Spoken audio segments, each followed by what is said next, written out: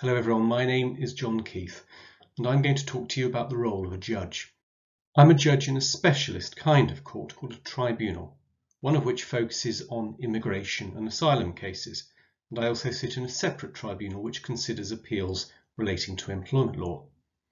I'm privileged to hold these positions because I know the impact that the decisions taken by colleagues and I have on our fellow citizens and the trust that is placed in us to make those decisions. In terms of their importance, the decisions can literally be life-affecting. The tribunal in which I sit, mainly the Immigration and Asylum Chamber, Upper Tribunal, hears appeals relating to those claiming fears of persecution, serious harm or even death, and also the desire of families to either remain united together or to be reunited. Balanced against those are the needs we have to consider of wider public issues as expressed through the people who make the law, such as the need for immigration control and the public interest in deporting particular individuals, such as foreign criminals, subject to important legal safeguards. I'm based in a building called Field House in central London, and you can see a photograph of that building on the slide. It's just behind the Royal Courts of Justice in central London, although there are similar tribunals across the country. Now, I want you to have a look at the next 4 photographs and ask yourself the question, which one of these people is a judge?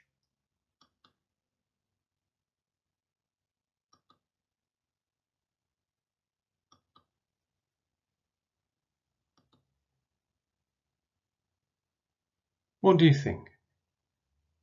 Well, the answer is that they could all be judges and not just the obviously dressed person in the bottom right-hand corner.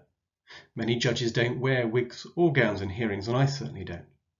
My colleagues are genuinely from all backgrounds and all walks of life, and there have been real changes over the last few years in terms particularly of diversity, with more balance in terms of gender and ethnicity. This isn't to say that there isn't more to be done, but it is fair to say that the judiciary is genuinely far more diverse than in the recent past. So in terms of myth busting, my main message to you is that real judges are increasingly reflective of the society in which we live, with all of its diversity and different experiences. And that's particularly important in the context of judicial independence, because if judges are only drawn from one narrow social group or background, that can affect their ability, however hard they try, to fulfill their roles. Now, for those of you who are history buffs, you may recall a document called Magna Carta. That established nearly 1,000 years ago that there were limits on what a king or a queen could do. We have a more recent idea called the separation of powers. When I say recent, the idea is still over 200 years old, but it reflects how people thought that society should work after it was agreed that kings and queens should no longer decide everything for us. The idea is that power in the country is divided into 3 groups. The first is the legislature in the UK Parliament, comprising the House of Commons and the House of Lords. They make the laws subject to democratic control, election of the representatives or nomination by elected representatives.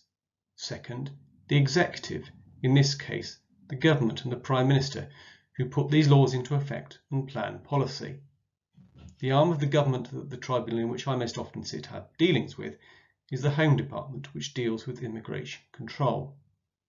The third grouping is the judiciary, and all of us as judges take an oath to administer justice by upholding the law, particularly when its meaning is in dispute and we have to decide what Parliament has meant. The idea is that each group should have its own separate role.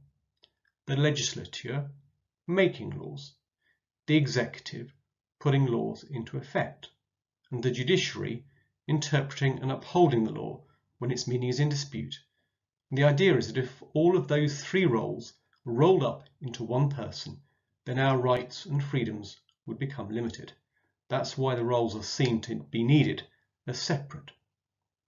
Could you think of why it might be dangerous if my colleagues and I as judges could be influenced on the one hand by politicians, or on the other hand by powerful interest groups? There could be the risk that the rule of law which is there partly to ensure that the law applies consistently to everyone, could be weakened. So what does a real judge do? The first thing to explain is that the work that we do as judges, more often than not, varies on a day-to-day basis, and there really isn't a typical day. One day I can be going through paper files and, for example, prioritising them and assigning them to fellow colleagues. Another day I might be doing a face-to-face hearing or in a tribunal or in a courtroom. And another day the parties could be attending by video hearing. Each day there could be different parties coming along, each with their own case from every part of the world, with different experiences, and sometimes the most vulnerable people in society. They sadly include children without their parents, and some people who may have been trafficked. What I mean by that is those who may have been recruited by threats to be exploited.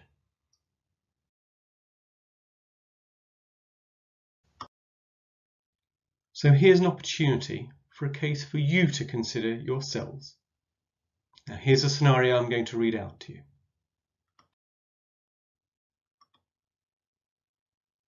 So you're told that a person is caught working illegally in the UK, and you have to decide where the public interest lies if they ask to stay in the UK on the basis of their human rights.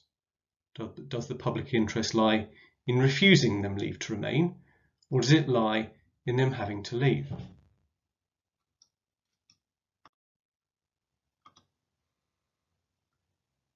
You learn more facts. The person's work is in fact growing cannabis plants in an illegal cannabis farm. Where do you think that the same public interest now lies? Should it be allowing them to stay in the UK on the basis of their human rights, or should they be asked to leave?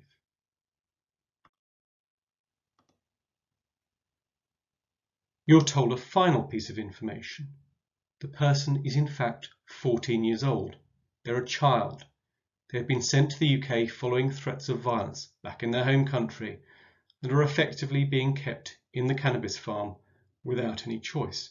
They're scared of returning to their home country. Where do you think that the public interest lies now? Now I've given this as a real example because on the next slide I'm going to show you statistics that have been provided by our own government.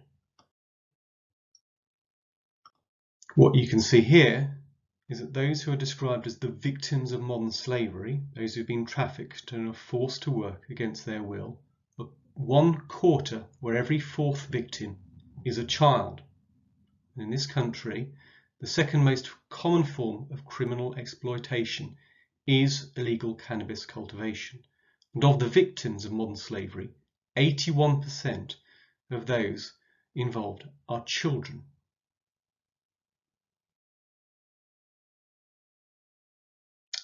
On a slightly lighter note, I wanted also to talk to those of you who may be interested in a career in the law. Now, the important thing to say is that my job as a judge is just one of many, many jobs in the legal profession. I started off as a solicitor in a law firm and then went on to become a tribunal advocate, speaking in courtrooms, and also later as a lawyer employed by a large company whilst remaining a judge part-time. There are also specialist lawyers, barristers who you may see wearing wigs or gowns, lawyers employed by the government, court ushers and legal clerks with whom hearings just wouldn't be able to take place, case officers who deal with all the paperwork, legal advisors including those working for legal advice centres, and also those working in academia providing invaluable contributions to legal thought. And finally, for example, voluntary legal roles such as being a magistrate. I appreciate it could sound daunting as to how you become a lawyer. Realistically, you can become a judge regardless of your background, but that doesn't mean that everyone can become a judge. You do need to get good grades at school. You should think about planning now, in particular about how you could get work experience. You could do your own research, go and listen to a case. Most cases are heard in public, and you can go to your local court or tribunal hearing centre where you can watch a case live. Alternatively, and increasingly, you can watch cases or listen to them live, or alternatively, many cases are now increasingly recorded via the internet so that you can watch those. If you're thinking about applying to study law at university, have a look at the Law National Aptitude Test. That's the test used by a number of leading universities, but also do bear in mind that a lot of lawyers didn't study law at university, and you can still become a lawyer at a later stage.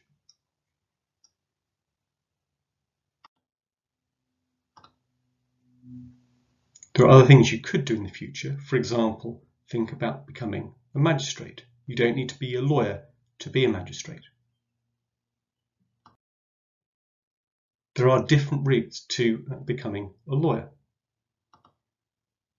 So, for example, you could decide whether you want to be a solicitor, as I was, or a barrister, or a chartered legal executive. And that's particularly important for those of you who don't want to incur the expense of going to university. And the important point to mention here is that all three categories of those kinds of lawyers have gone on to become judges.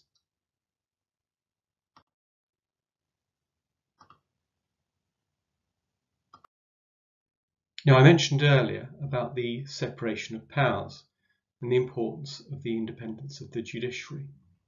Now, a key part of that is the appointments process, in other words, how people become judges. In certain countries, the appointment of a judge is the subject of a vote, either by members of the public or the legislature. But that's not how things are done in the UK.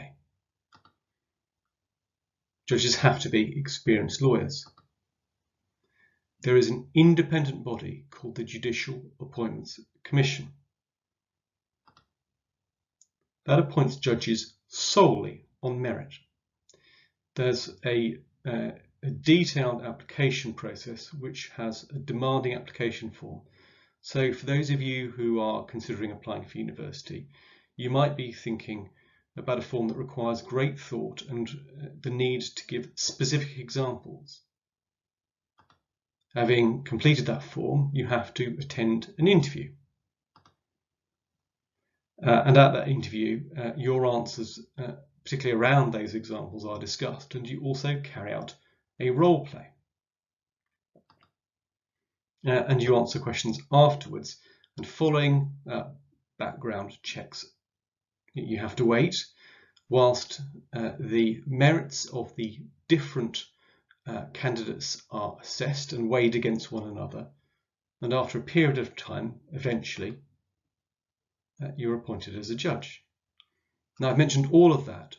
The entire process is completely transparent, and the Judicial Appointments Commission has its own website which sets out the criteria.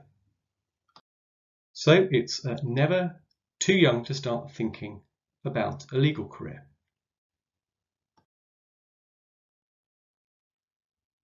Do think about it now. Don't forget that any citizen, provided it's a public hearing, and the vast majority of hearings are public, any citizen can go in and watch a trial.